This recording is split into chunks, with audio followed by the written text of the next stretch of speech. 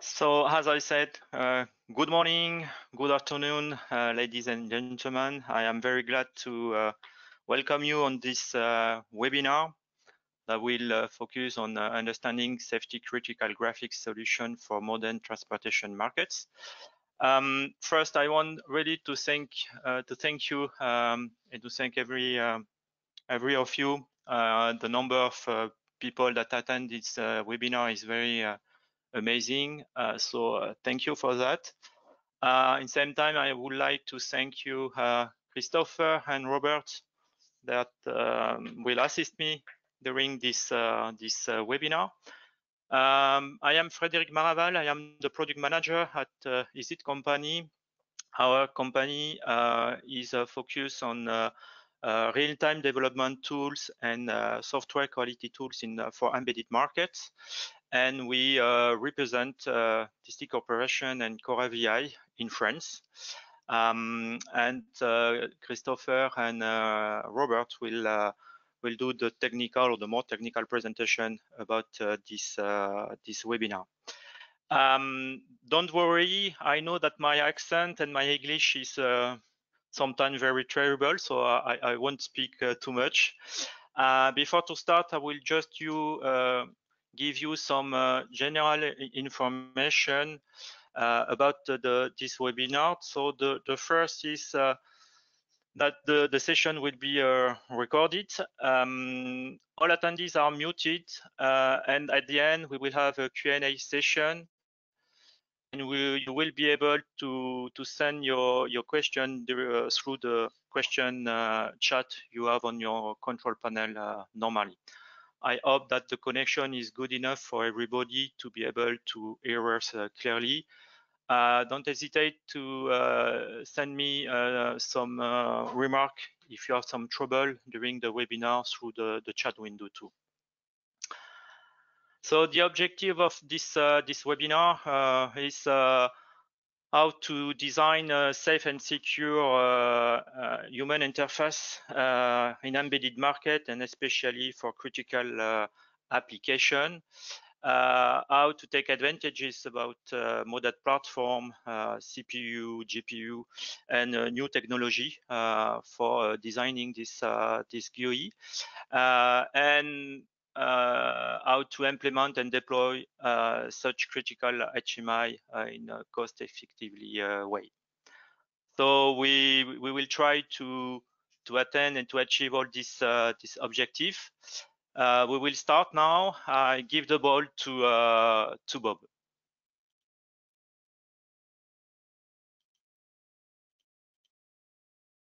Thank you, Frederick.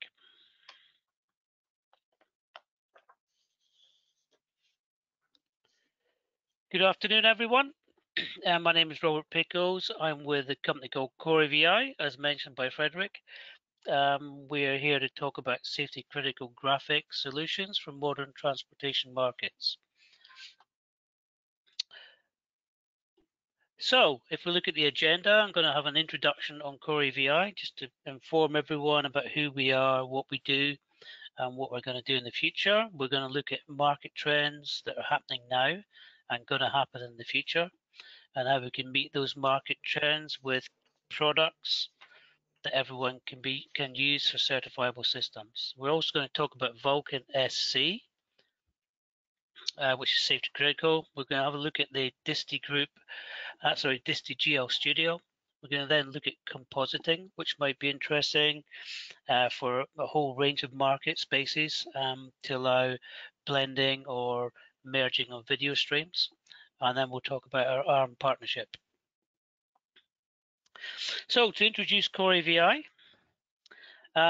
who are we and where do we come from? So we originally started in 2005 with a company called Channel One UK, which was into component obsolescence, providing 20-year component supply, especially for embedded GPUs.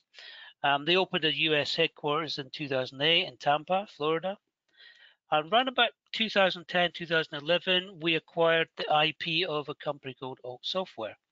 So Alt Software were the #1 AMD, safety critical OpenGL supplier, software supplier until this time. So they had run about 15 years experience of safety certification. We also acquired their employees, their engineers.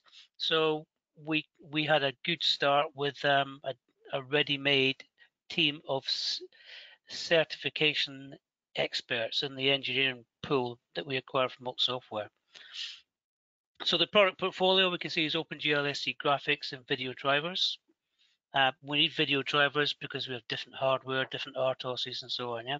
Yeah, we support most of the premium RTOSs as well as Windows, Linux, and the usual. So we have a number of DO178 certification packages. This leads on to other markets for automotive, transportation, and industrial. And we also still supply temperature screened embedded GPUs for 20 years of life. So it's component obsolescence again. 2017, we rolled out CoreAVI, primarily because we had to certify the GPUs from a hardware perspective.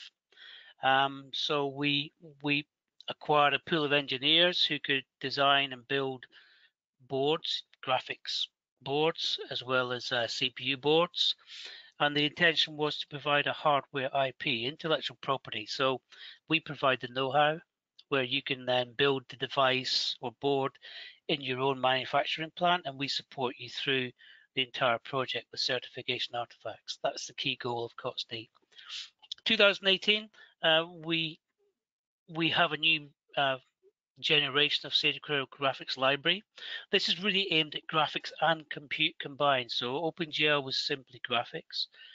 Vulkan SC is aimed directly at compute and graphics.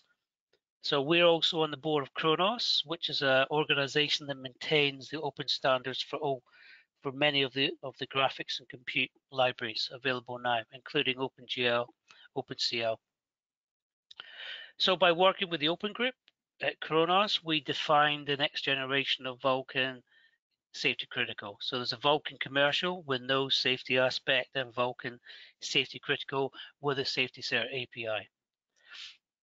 And we also, in 2020, launched our first compute core libraries, which are aimed at embedded vision, with CHRONOS compliance for OpenGL as well. So this is the story so far. So we're really pushing towards OpenGL compatibility and compute for embedded vision.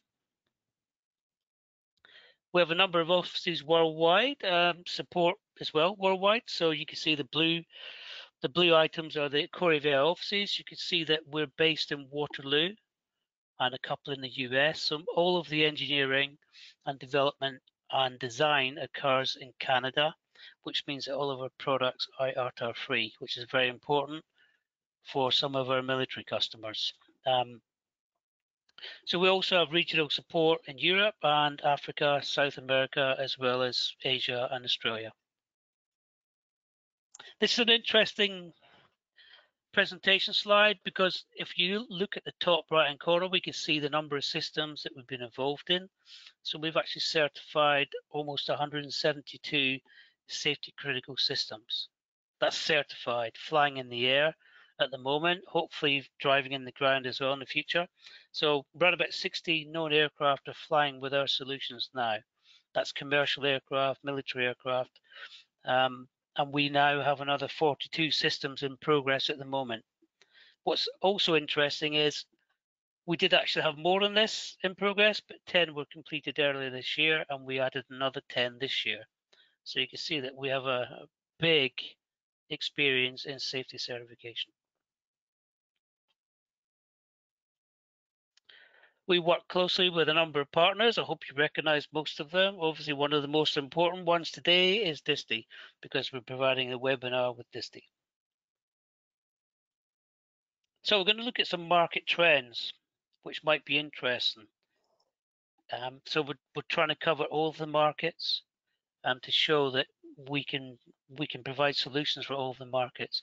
So embedded vision is the biggest market trend at the moment, where use of GPU shader cores are used to create on-the-fly effects such as target recognition. It could be, instead of an aircraft, it could be an object like a dog on the pathway, or a person, or another car in front of us or behind us.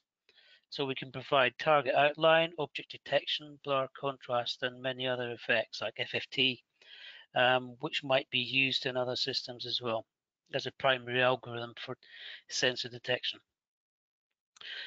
This also leads to a number of capabilities that are actually being used at the moment with see-through capabilities using cameras and GPU shaders. For example, if you imagine a helicopter pilot in the desert or in a bushfire and they're trying to land on the ground and they can't see below the helicopter, then a mounted display on the goggle would allow see-through capabilities to see through the aircraft using cameras to see the obstructions on the ground to ensure that he can land safely. It's a very interesting technique that may be used for other applications in automotive, transportation, and so on. Another concept which is fairly unknown is windowless aircraft, which is coming now. So if you imagine passengers are looking outside the window, but it's actually a display which is being fed by the camera. So this is things that are changing. They're actually doing tests on this now on certain aircraft companies in the Far East, I think. And this will be coming to aircraft fairly soon once the prototypes have been established. Other areas with respect to automotive, we've seen a lot of this stuff at the trade shows, like augmented displays with rear view mirrors with camera feeds, so you can see around you, see behind you, see in front of you as well. Side mirrors that are camera fed, which allow you to do things like have night vision in the cameras, so you can see what's actually behind you. And also windshields with graphical capabilities, such as intelligent or smart glass, where you can see data on the windshield, so you don't actually need a head-up display anymore. It's actually the smarter and intelligent glass is actually showing the data on the windshield without obstructing the view ahead as you're driving. So one of the things that is leading the market is compute. So we need compute for embedded vision, but it's been around since 2004. If we look at a project known as the Low-Level Virtual Machine.org link here, you'll find you could read more about this there. So it's been around for a long time. People have been trying to use it for a long time, but it's really come to a momentum now where everybody wants to use it for machine learning, neural networks, and so on. So most SOCs already have a GPU embedded within them. So Vulkan is allowing access to those GPUs, a very powerful and low-level access, which allows us to do things like smart displays on cars. So it also opens up a number of areas that might be interesting for many industries, such as massive parallel processing using GPU cores. So you have a host processor and a GPU processor, maybe 1,000 processing cores running different algorithms. And of course, this is really useful for intelligence or deep machine learning, as well as embedded neural networks. So advanced driver assistance systems, which we need for the next level of autonomous cars or semi-autonomous cars or hybrid autonomous cars, if you like. And of course, we can use these camera feeds to detect if the driver is actually feeling a bit fatigued and give them some warning signs, or we can even use them for outside to provide assisted braking and so on, based on the environment outside and inside. So Vulkan SC, this is a product overview, what we provide, the baselines, if you like. But let's ask, what is Vulkan? There may be some people that don't actually know what Vulkan is and where it's coming from.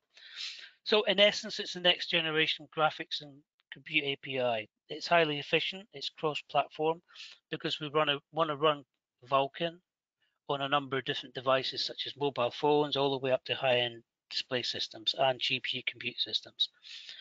So Vulkan is widely used on commercial applications, including high-performance gaming, which is where the requirement came from. So the gamers have been using OpenGL for a long time, and they couldn't really get the performance for the new level of advanced gaming. So they needed a new graphics API to allow graphics and compute together to allow low-level control of the GPU. So Vulkan's been around since probably 2016. So it's starting to mature. So most of the GPU suppliers, such as AMD, NVIDIA, ARM, Imagination, Vivanti, Intel, and others, are moving to Vulkan. Every single one of those has a Vulkan page on the website. And you never know, Vulkan might even replace OpenGL, OpenCL, and CUDA in the future. If you want to know more about Vulkan, there is a web link at the bottom to Kronos.org. So they maintain the open standard for Vulkan and Vulkan SC. So what do we offer as part of CoreAVI's VK Core SC, which is our name for Vulkan, Safety Critical?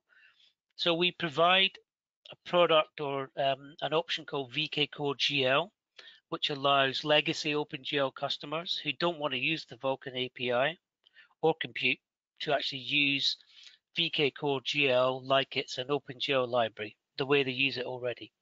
So that allows existing customers with older GPU applications to move or merge to the latest version of Vulkan. We also provide a Vulkan Safety Critical API, so you can actually access the API directly and do graphics independently of the OpenGL. You can also use the compute interface to create shader compute and kernel compute. So shader compute is more about OpenGL shader language and creating effects like embedded vision. So you're manipulating images and changing the output of the display on the fly using GPU cores and shader compute. We also have kernel compute where you could download your algorithms just like OpenCL and CUDA and use the GPU to process those algorithms. Now that's a key concept, and what we're aiming for is safety critical. So if we look at all of the industries now where we have to be involved with safety, we're looking at aerospace, automotive, transportation, trains, and industrial. As part of that, we also provide product called TrueCore, which is a GPU safety monitor, which is run as a separate built-in test library that can be called by the application layer to check the OpenGL or the Vulkan progress through the hardware of the GPU to ensure that no parts are failing in the GPU. We also provide encode core, decode core, which is a software API to allow encoding and decoding of H.264 and 265 video streams using the GPU's registers on board. We also provide video capture. So this is a facility or an option we provide to allow customers a way of capturing different video streams. So it could be a video stream for an FPGA, it could be a video stream for another computer, it could be a video stream from an RNC818 stream or an SD-HDI stream. There's many different configurations on a system that could be captured, even a MIPI interface capture if it's automotive. So the Vulkan SC library, we can see here, we've mentioned the options already. There's a driver with a GPU virtualization manager, as well as other features such as multi-core, multi-threading, and compositing embedded within the same driver and GPU manager. We can see that the application layer has access to the API, the Vulkan SC API directly. So it can also, at the same time as using the Vulkan SC API, also run an application in an OpenGL library. And it can also run a safety monitor to ensure that the whole process is running as expected to provide built-in test errors where errors occur. And you can see the other options, video capture, encode, decode. One important aspect to this is that Kronos require all of the OpenGL and Vulkan suppliers to run one of their utility scripts to ensure the API is conforming to Kronos API. So we did this in January, so we've now proven to Kronos, and they've agreed it's now run through their API to prove that our VK Core GL SC 101 is conforming to the open standard that Kronos is providing to the industry.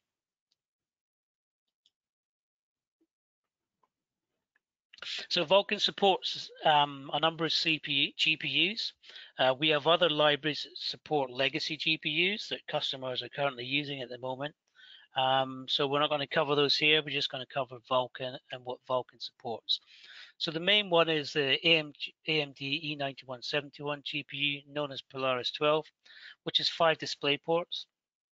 I don't think we've seen a system using all 5 yet, but 5 display ports are available. The total design power of this device is 35 watts, so it's fairly powerful. This has 8 work units available with 16 wavefronts. Now, in AMD speak, the wavefronts are basically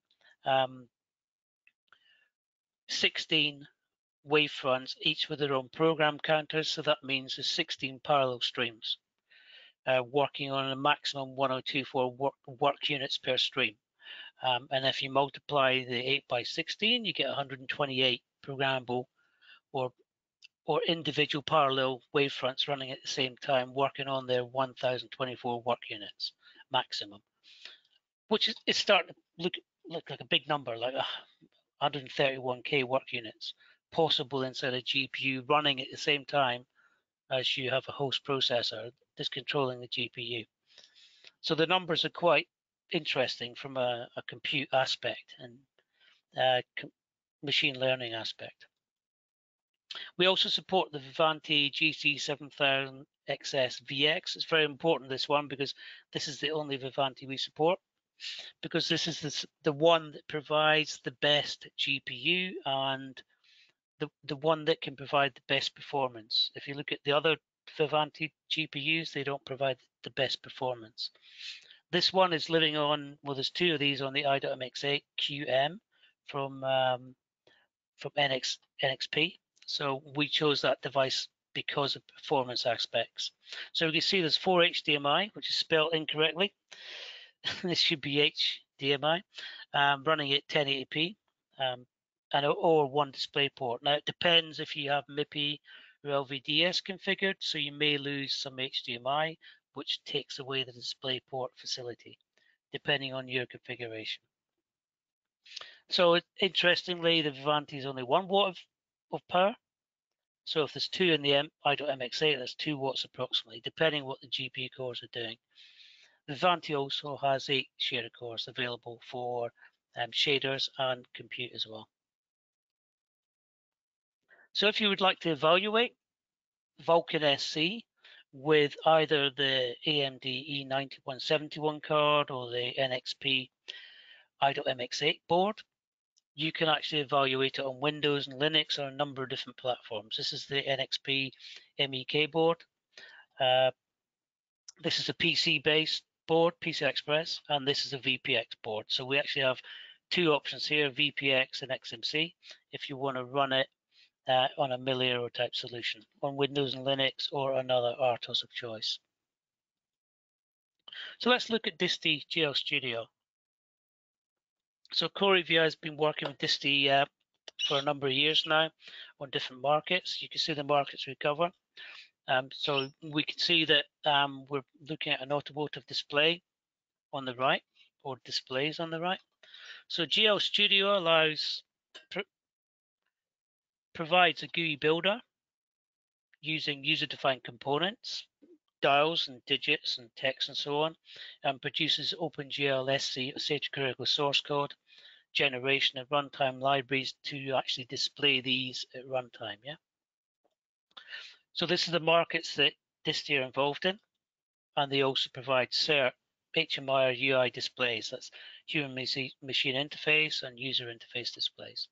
So CoreAVI offers OpenGL SC1 and 2 to allow the OpenGL SC source code generated by DiSTI Studio to run in the application layer.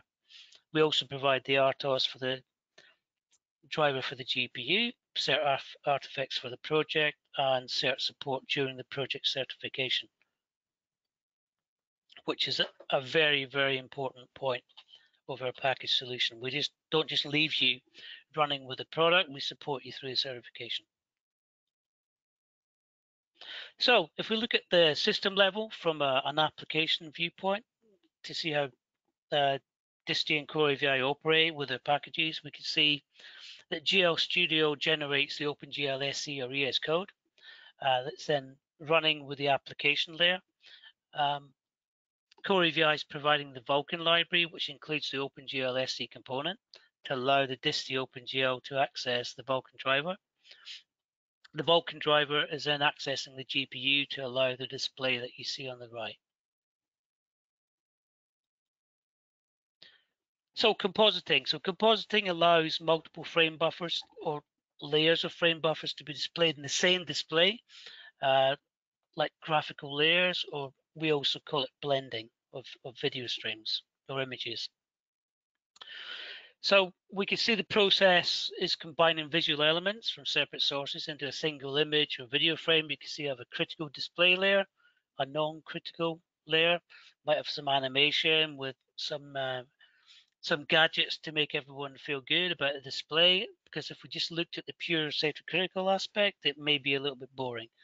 So this is where the entertainment value applies, but this is non-safety cert and must live with this safety cert layer. So the way that it works is we blend or we merge displays using a compositor. With OpenGL, there is an embedded graphics library that's matched to the OpenGL that provides this facility. So this is an extension to the standard EGL. It's known as EGL EXT Compositor. There's a web link here to show you where you can see more information about it. And CoreAVI provides capability with Vulkan SC to allow you to do compositing, which is a nice feature. So if we look at the OpenGL library, it's interesting to see that OpenGL has no concept of the physical hardware, such as the GPU or display or keyboards or mouse or anything. Yeah, OpenGL renders simply to frame buffers and GPU memory. So it's the embedded graphics library that implements the device screen rendering. So EGL is managed by the Kronos group. So it's an open standard software library. So for compositing, we use EGL 1.4, which allows a primary context and non-displayable contexts to be merged together as one display, like a blending of displays. So we can see the primary, the secondary, two secondary contexts being composited onto the final display using EGL. To give you some more input into this, we can see OpenGL application 1, 2, 3. So one's going to be a primary application, in other words, safety critical application, and the other ones are non-critical, but they may have some criticality. And using DiSTI GL Studio and the GUI builder, you can use this to composite all three into a display at the end and runtime. You're using your runtime application.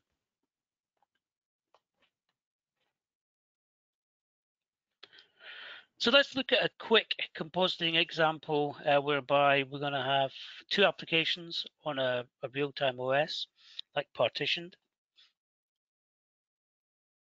We can see one application running OpenGL SC from perhaps DiSTI GL Studio.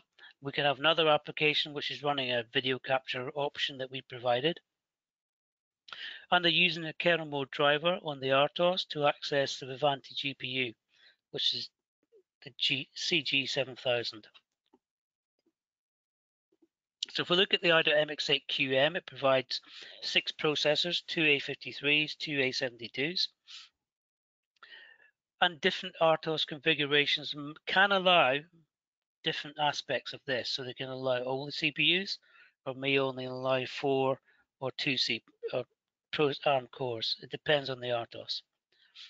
So if we look at the video interface, the video capture, this time we're looking at PCIe, but it could be any source from a known standard, a MIPI interface, HDSDI interface. It could be some other device that has a video stream that's not even linked to PCIe. It might be a memory-based device using the shared memory window.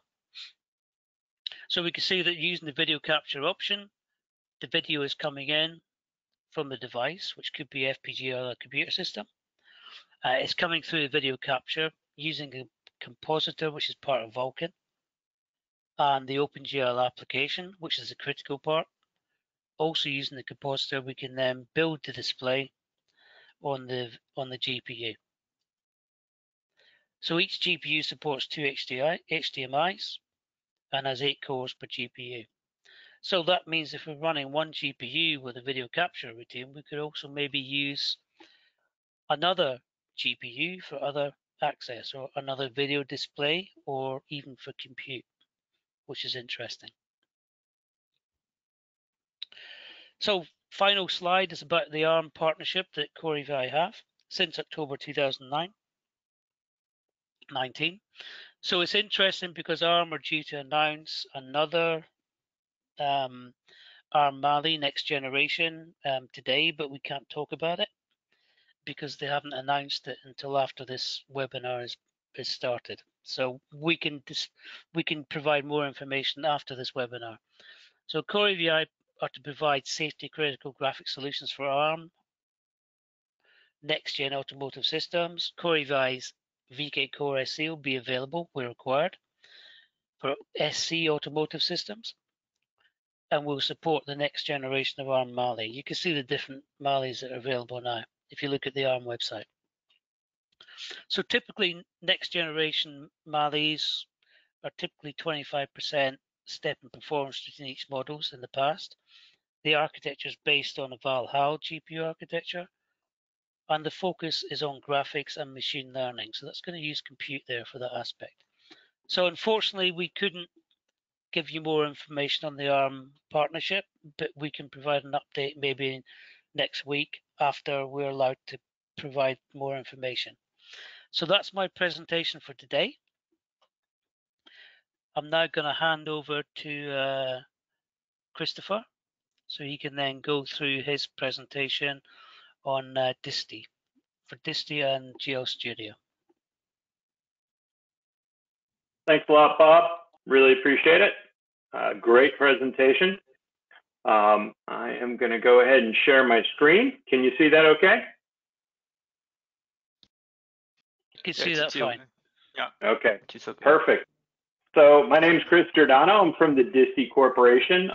My portion of this presentation is going to step up the graphics stack a little bit to talk more about the development and workflow of the graphical user interface, but in a safety critical manner.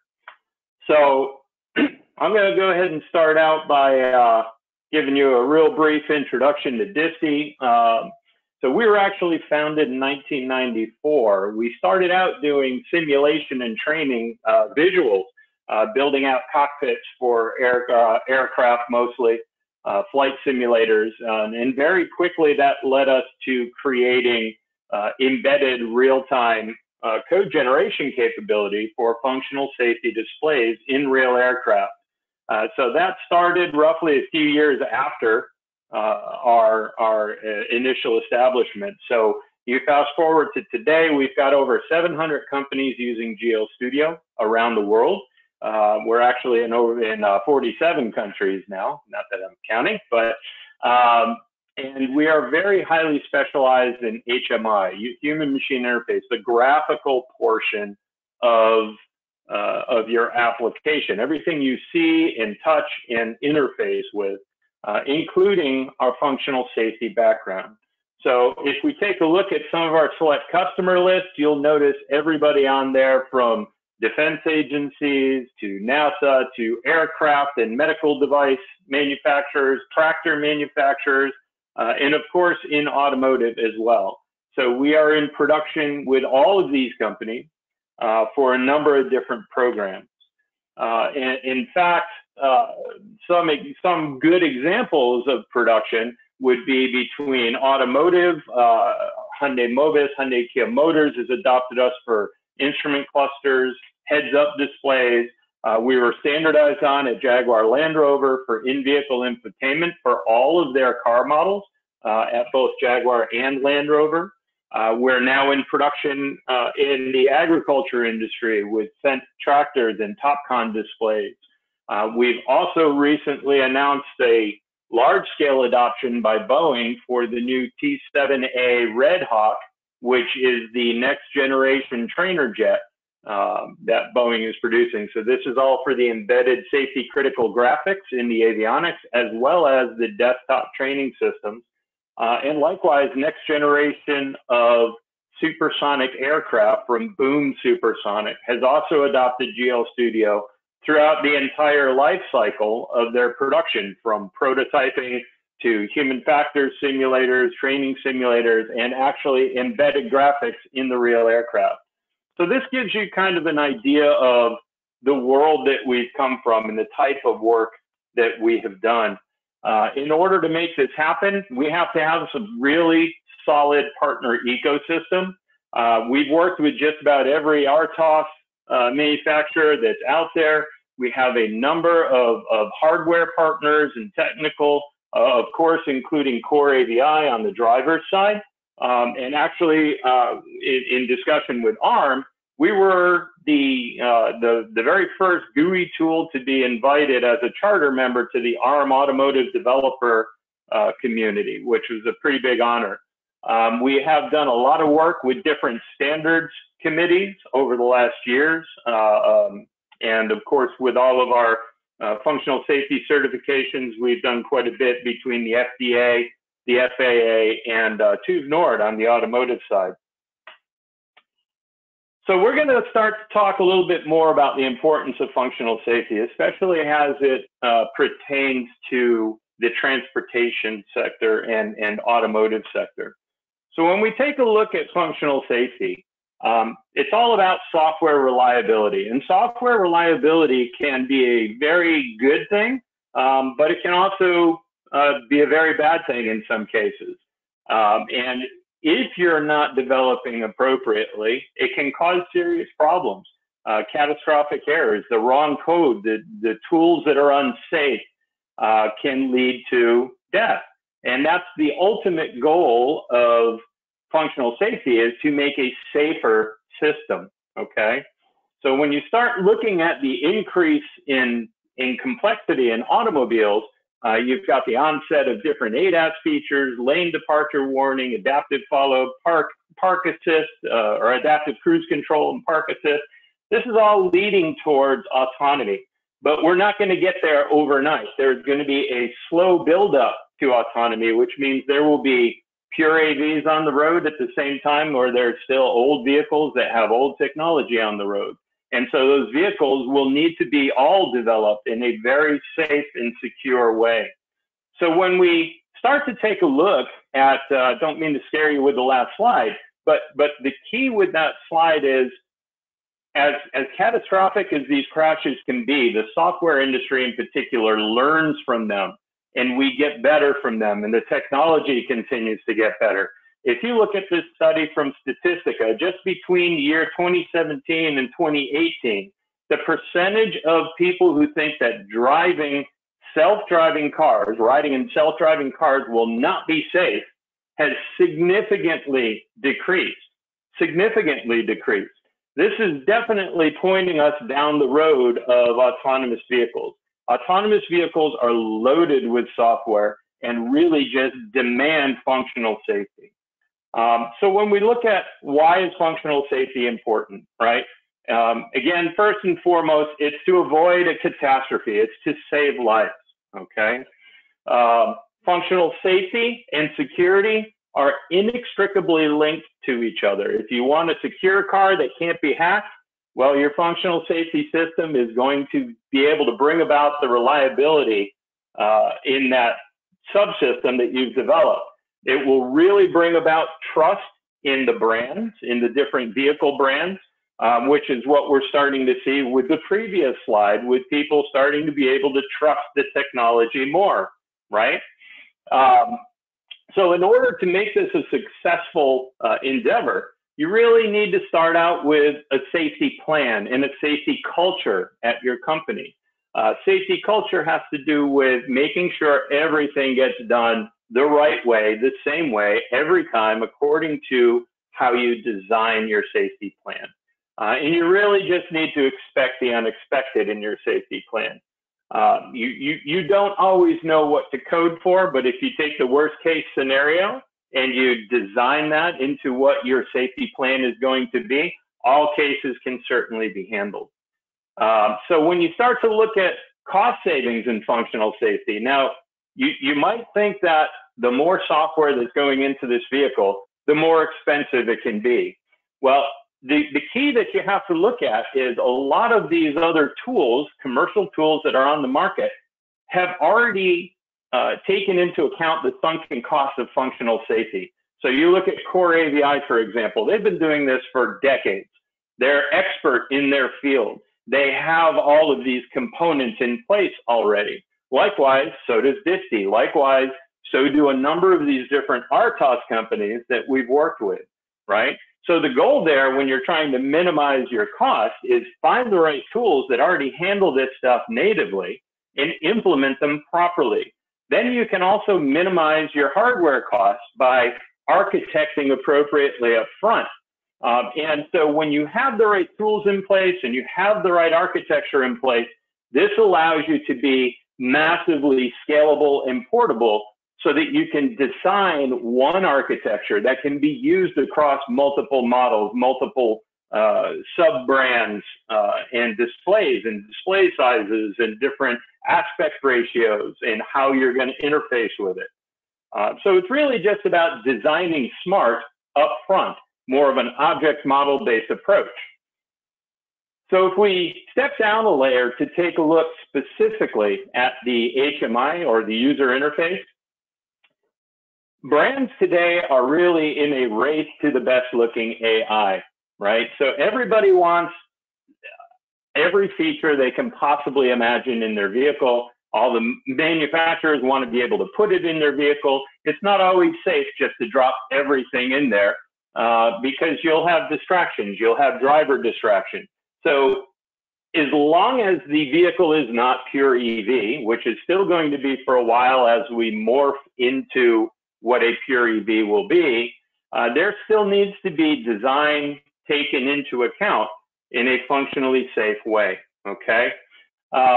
Brands need to iterate very, very quickly in order to stay on top of making sure their brand is consistent and that it's doing more than what their competitors do. So we've seen things where our customers need to be able to iterate right up until a few months before they actually go to deploy their graphics into production, which if you design your system correctly, the graphical layer that just sits on top can easily be adjusted to accommodate those, especially when you have automated processes that are known to be reliable and functionally safe, okay? So another need for the brands racing to that best UI is to drive down the cost. And one way to drive down the cost is have a multi-display single SoC solution. A way to be able to have a single SoC running as many displays as you need. That's much more powerful of a capability. So essentially what you need here is the UI tools that require functional safety and non-functional safety. You need to be able to accommodate a singular process, a single development path that can encompass the exact same tool chain that you'd use for your cluster, your HUD, your IVI, but that still can contain functional safety development processes and procedure.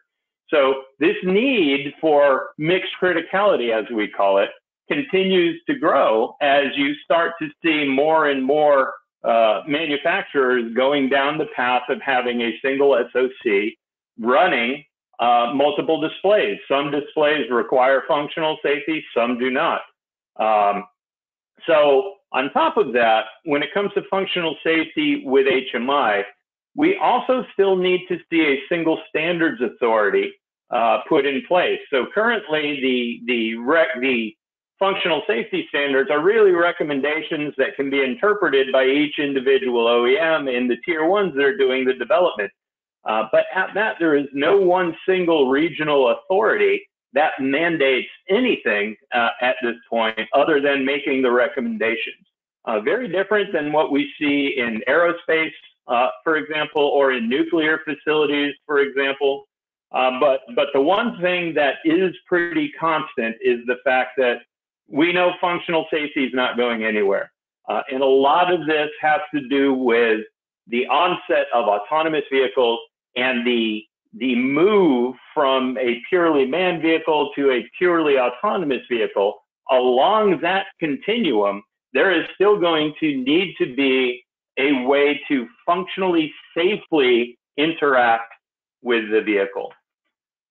So that brings us to this mixed criticality concept, and how do we move forward with mixed criticality? So as Bob highlighted earlier, if we take a look at what mixed criticality means from a UI perspective, from the higher level perspective, it's really about blending of a safety critical layer with a standard ES layer.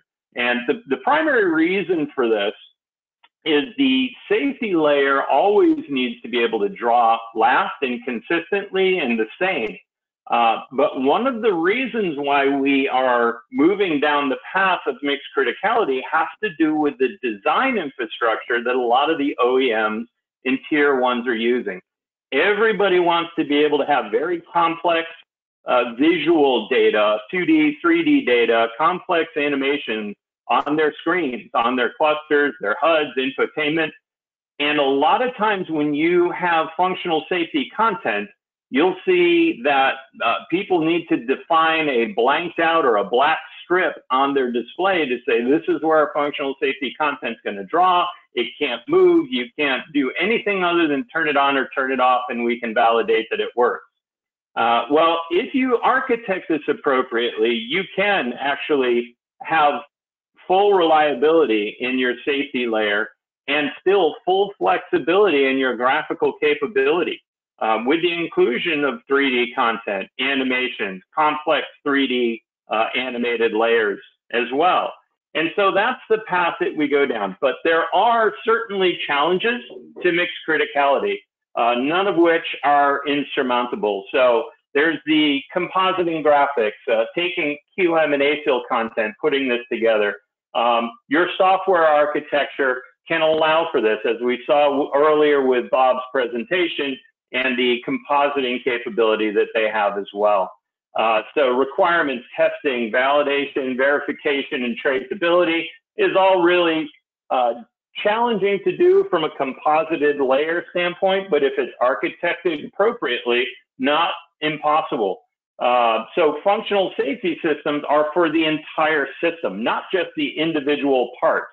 When companies like DiSTI or like CoreAVI or perhaps like Green Hills for your RTOS or maybe QNX come to you and say, we've been certified, what that really means is we've been pre-certified or used in another certification system or a system that's been certified to some level, which gives you the confidence that we can pass this certification again if you're utilizing the same architecture, okay?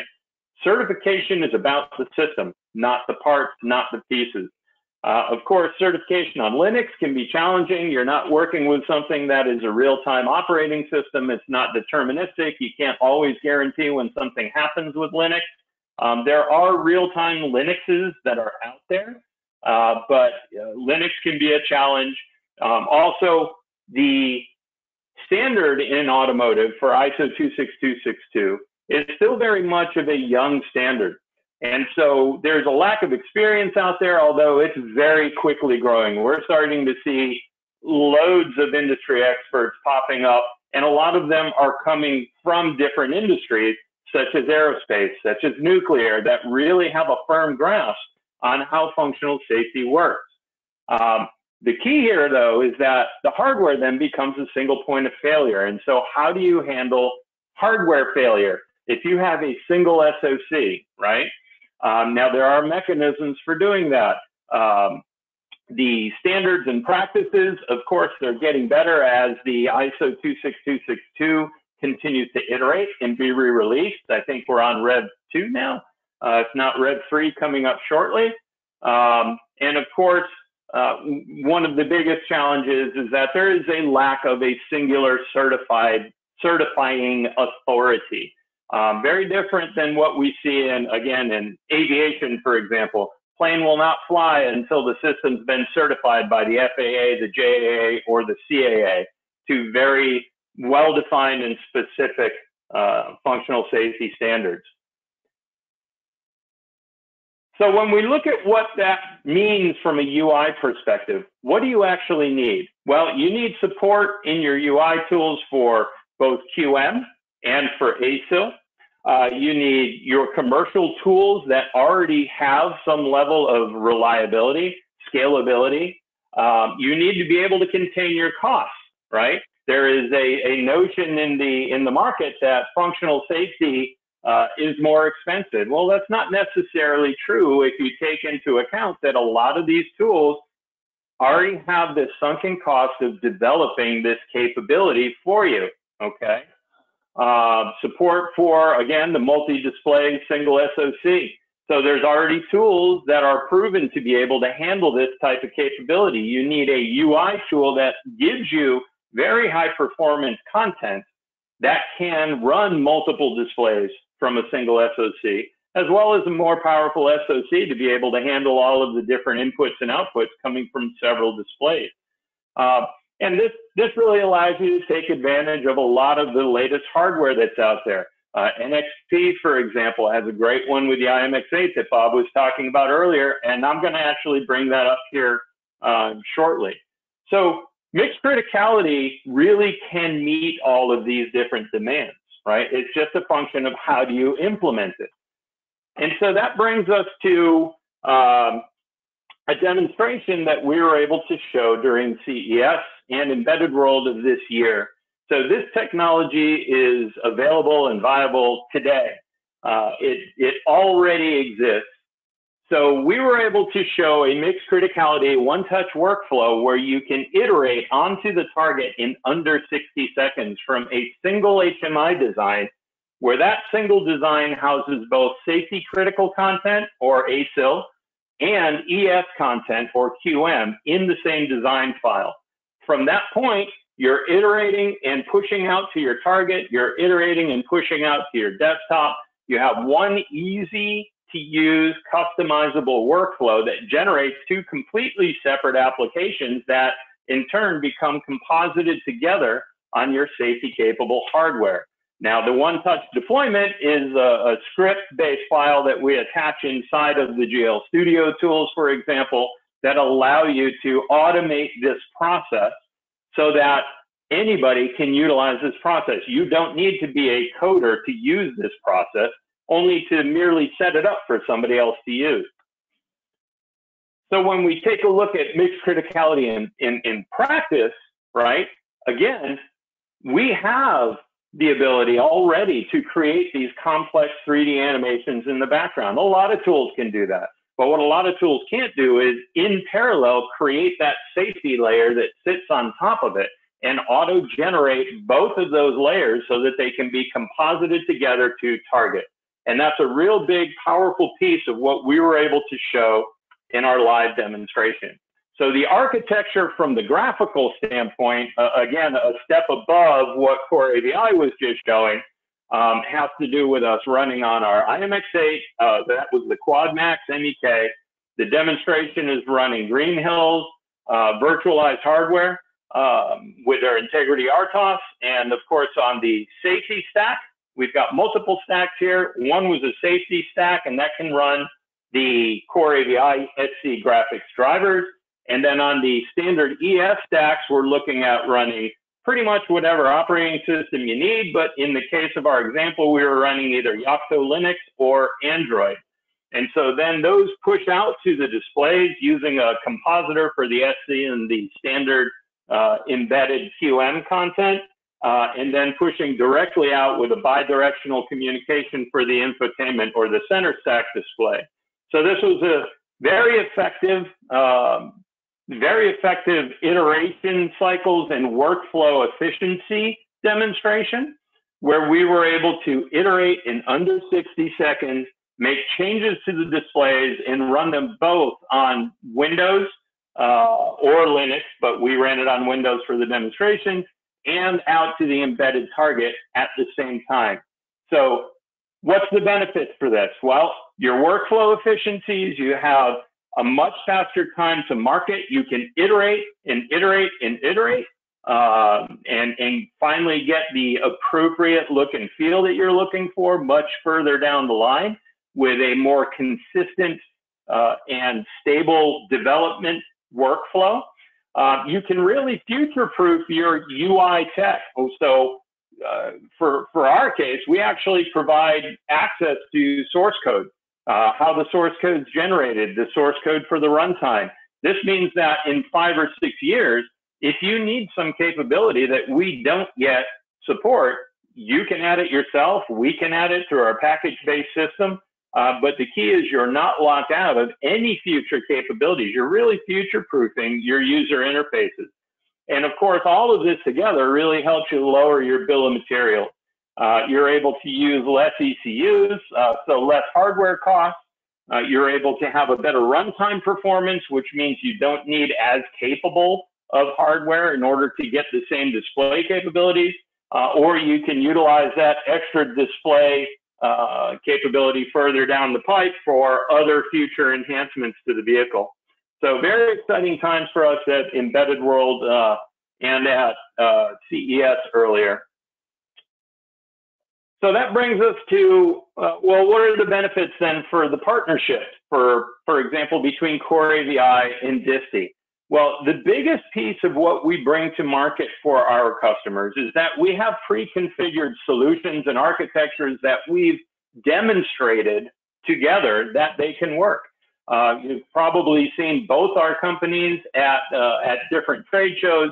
Well, not recently, but earlier in the year and with many years past, you've seen both of our companies in different trade shows showing each other's technology, showing that this solution does work. Both companies have decades of experience in functional safety and quality implementation, safety implementation. And we've got the ability to go in and help people through their certification.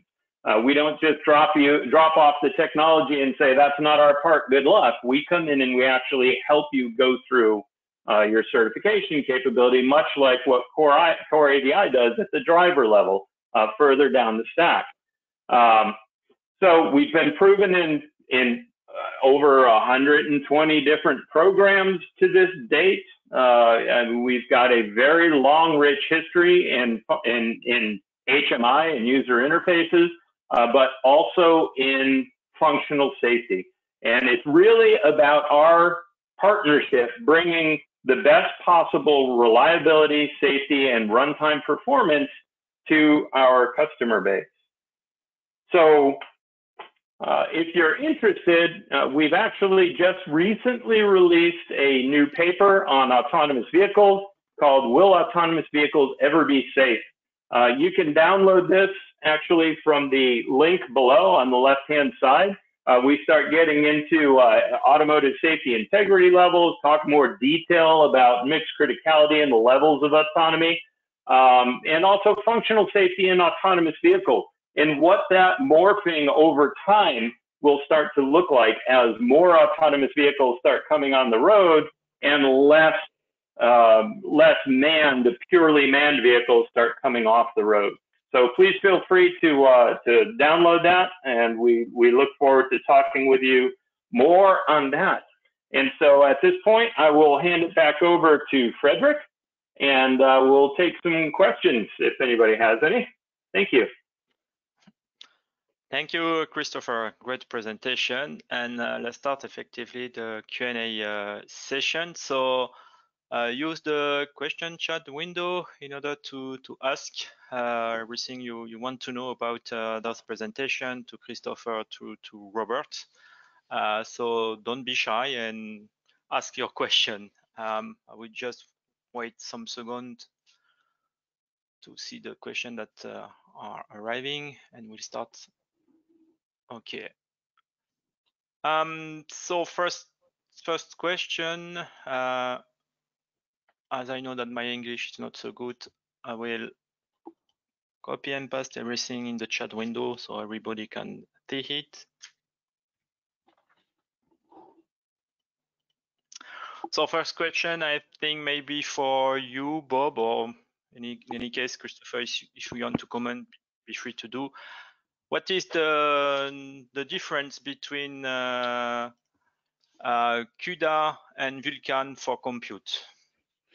The primary difference is that Vulkan is an open standard, so it run on different types of hardware. So our Vulkan SC is safety certifiable compute, whereas CUDA can only run on NVIDIA hardware, and CUDA, as of yet, has not been certifiable because it's not an open standard. It's a proprietary standard by NVIDIA. That's the main difference. So there's no information for certification. Okay, thank you. Okay, another one. Sometime. What graphical element and effect can be used on the safety layer? Is that for me or for Chris? Both. The one that want to answer our comments. Sure. Well, I guess I can take a stab at that. It really kind of depends on what you mean by graphical elements. I'm assuming they're meaning what kind of special features can you use? Probably like pixel shaders, bump mapping, complex animation. From the GL Studio side of it, at the top level graphical layer, we've worked with all different types of animation tools.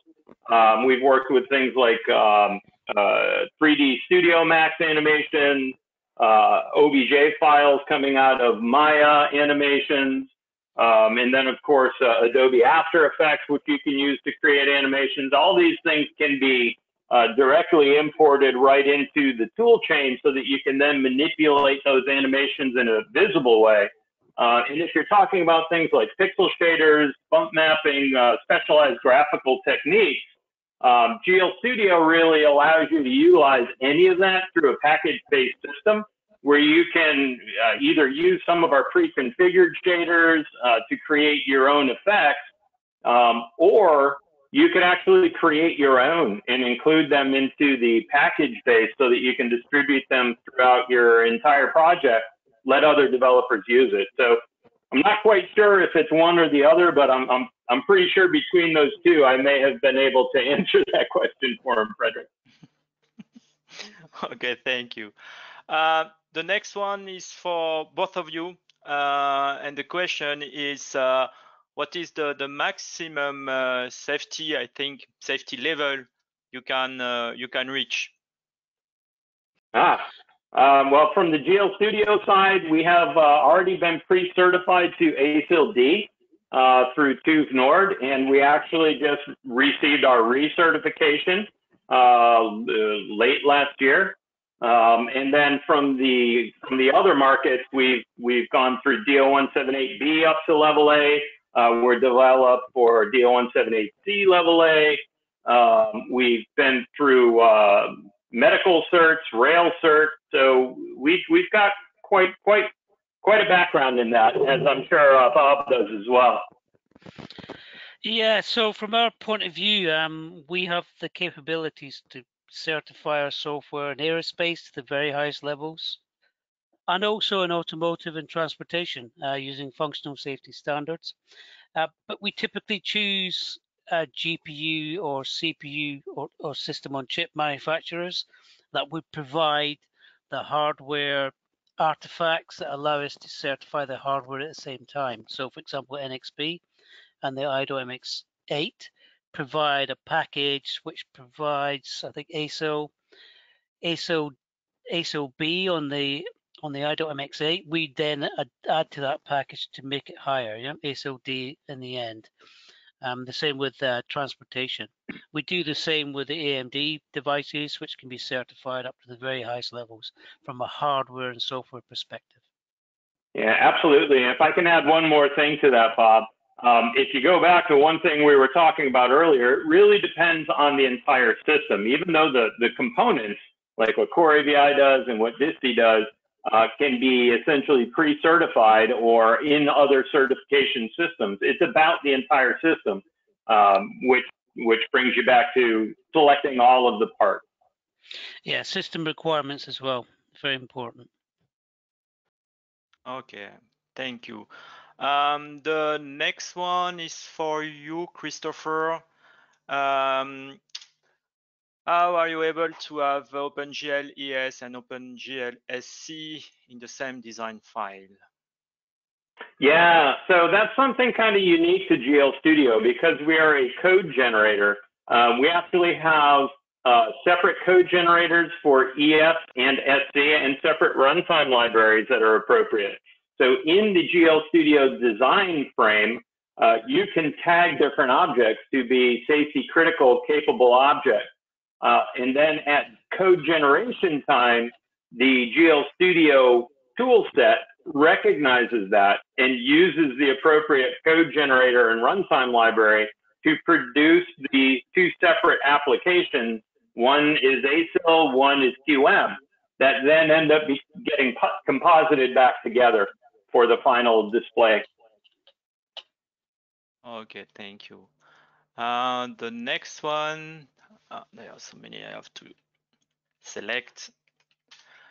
The next one is for you, Bob.